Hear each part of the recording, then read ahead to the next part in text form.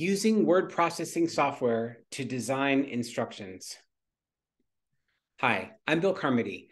Let me show you why using word processing software to design instructions is so important.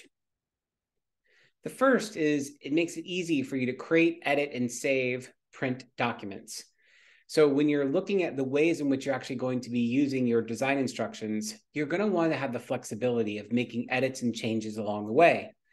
It also helps you with collaboration of those edits and changes we'll talk about in a minute.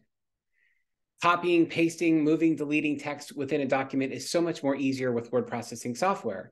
So as you're writing and instructing, you can also make changes along the way, and it'll make it easy for you to continue to do that.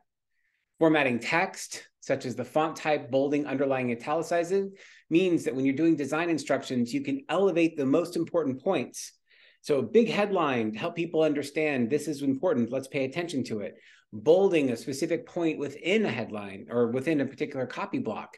Underlying, italicizing, helping to make sure that you're illustrating the points that are most important to your design instructions. And then creating and editing tables. So once you've actually looked at here are the steps of a particular design instruction, the tables help you understand things like troubleshooting guides, or how do you actually support somebody who's going through this, doing the work, and having trouble with it. All those tables will say, here are common mistakes people make, and here's what you do about them. Here are challenges people come up with, here's the solution to those challenges. And then inserting elements from other software, such as illustrations or photographs, will also help with the visualization of the design instructions. All this can be seamlessly done in the same word processing software. Of course, correcting spelling and grammar errors are so important. The word processing software typically comes with that embedded. So even as you're writing, you'll see the red squiggly line indicating that there might be a spelling error for you to check it out. Or grammatical errors, it'll challenge the ways you're saying things in case it doesn't make sense. And they'll say, is there a better way to say it? And lastly, reviewing and approving before publishing.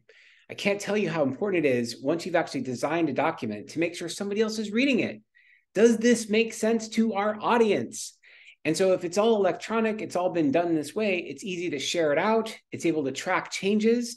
If you wanted somebody to do some editing, there's an opportunity for them to track all the changes that they want to make. You can review them as the writer or the editor, and you can accept or reject those changes. It makes it so much easier for you to produce these instructions.